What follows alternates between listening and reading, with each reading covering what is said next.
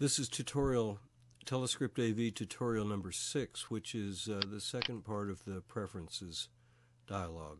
Once again, I'm starting at the same place as we left off in the last one, War of the Worlds demo script loaded. I'm going to the Tools menu, Preferences, and this time I'll select the second tab, which says Script 2. These preferences are somewhat more difficult to understand.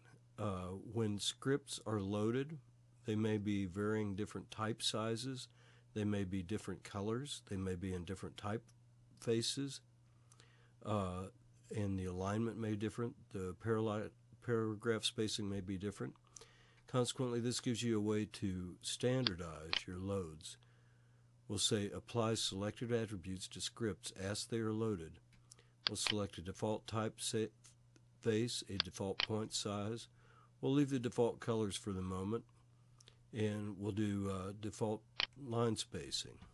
I'm going to click OK now. I'm going to go back and load another script. Let's open TeleScript AV Quick Start. I'm going to show you once again. I'm going to change this, uncheck apply selected attributes to scripts as they're loaded.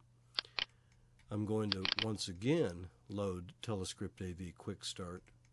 You can see this is what TeleScript AV Quick Start looks like without the defaults loaded.